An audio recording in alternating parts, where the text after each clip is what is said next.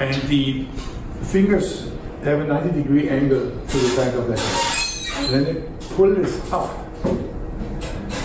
so that this phalanx is the same level as the back of the hand, and stretch it back down.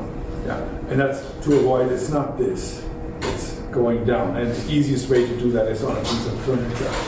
It doesn't have to be an $80,000 Steinway. Then I have them do it in the air and make sure that they don't use their wrist. So the wrist can be, and your arm can all be one line. And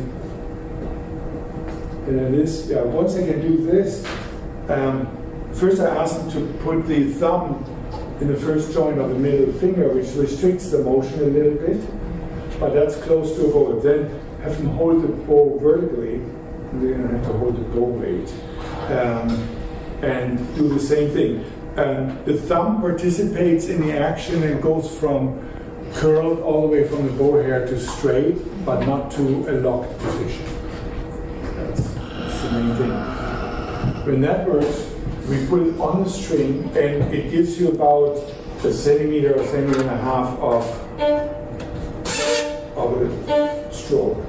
So we call it a finger stroke. And it's important, neither the arm nor the hand, the back of the hand or the wrist participate in it. And I always like to hold students' hands. So it's just this.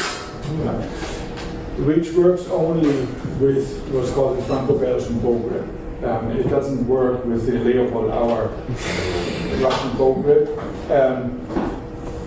And I'm not here to say that either Milstein or Heifetz were inferior violinists. And it can be done, but then they have to do all of these functions from the arm, which would be more tricky, but it's possible. Yeah. So once they have this, that becomes the beginning of every martelé stroke from here on. So they push the bow down in the direction of the stroke. The string makes a tiny Helmholtz corner. And then the first thing that happens is, as the pressure releases, the finger motion, and it doubles the speed with the arm motion.